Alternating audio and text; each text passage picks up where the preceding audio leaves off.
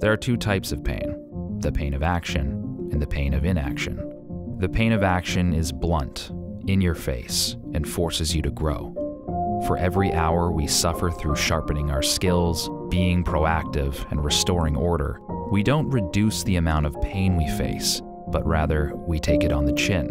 We sign up for it up front, and because of this voluntary acceptance, day after day, we gain the strength to shoulder it.